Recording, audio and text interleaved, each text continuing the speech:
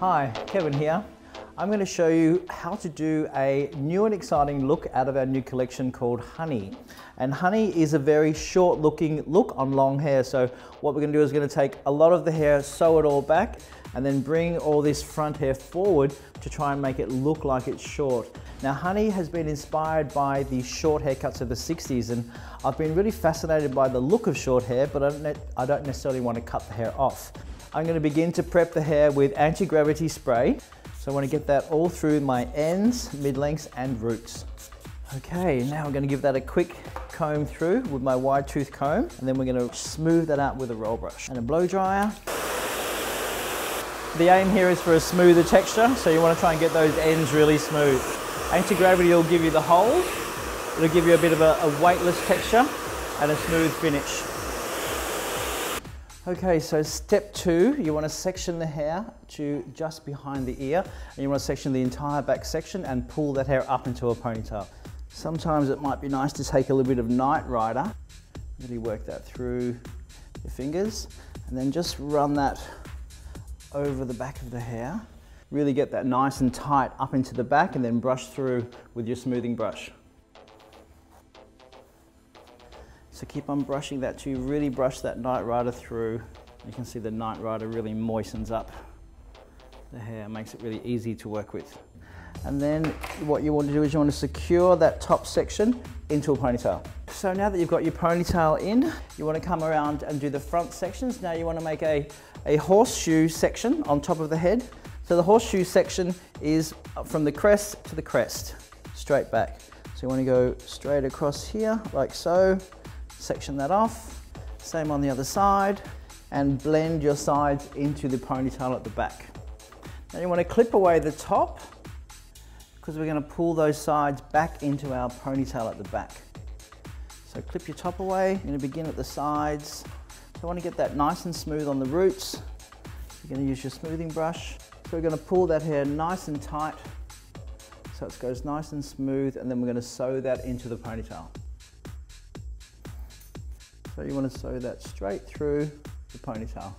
Like so, you want to go once, twice, and then 3 times to secure it. And you're going to finish off with a blanket stitch. So you go through the loop to secure the section. Okay, now once you've got the sides up, you want to take your remaining section and split that straight down the middle. You go straight with your comb, split that right down the middle. Okay, so now you want to take your ponytail, you're going to take the top hair, swing it all forward to work out where your fringe is going to be, and the way to create that section is to split your ponytail into 2 sections and then simply tie it into a knot, like so, and then pull down nice and tight. Then you're going to swing that forward, and then we're going to sew those sections in to create our soft fringe. Then you want to secure this section here before sewing with a butterfly clip.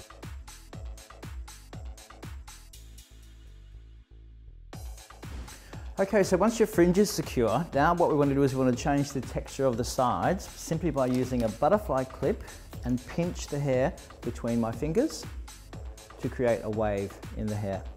So I'm going to go down the shaft, put 2 on each side. So again, pinch the hair in, and then we're going to apply a bit of anti-gravity spray and dry that in so we get more of an undulating look around the front of the head. So you want to just lightly spray that in, and then give that a blast with the dryer to dry the product in.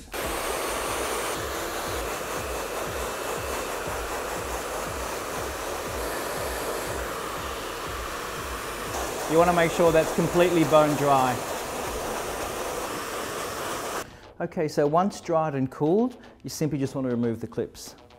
So you can see as we remove the clips, we get a great sort of messy sort of texture, which is going to be really good for our shorter looks around the front of the face. So now what you want to do is you want to split the sides into 2 and then crisscross the sides over to create our shape. You take sort of side 1, you'll crisscross it over onto side 2 and pin it with a pin clip. Then you'll take your other side from here, split it into 2, crisscross it over and pin it to make a shape. Same with this one, crisscross it over and then pin it into shape. Then take this one forward, crisscross it over. I tend to pin the hair in a forward motion. So you're trying to make the hair look like it's a forwardy sort of haircut. Try and bring all the little short bits out as much as you possibly can to create a short looking shape. Okay, what we'll do now is we'll sew that hair in, remove all the pins, and we'll be done.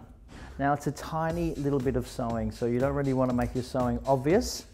So now we're just going through the head and just picking out little pieces that don't look short, pinching them in with a string so that the hair looks short and choppy. Tie that into a knot, and then just one more knot for good measure. And cut the strings as you go. Once, another knot, and cut your string. Going through.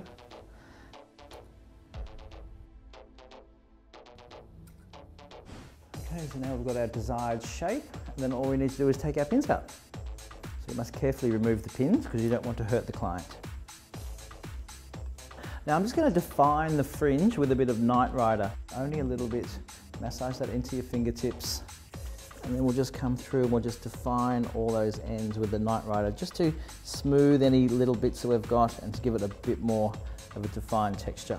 We just want to make that fringe look a bit more piecier and a bit endier on the ends, and the Night Rider has a really good hold to it and it keeps the hair matte but defined. And then what's really nice about the shape is it has a little bit of extra height, which makes it look a little bit chicer as well, but you get a great sort of short looking look on long hair.